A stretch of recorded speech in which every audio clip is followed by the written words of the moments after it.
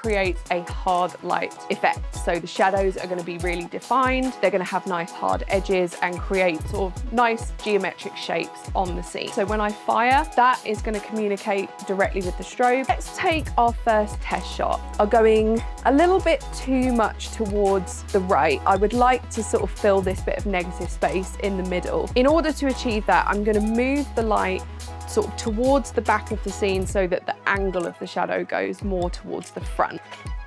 Just going to move this somewhere around here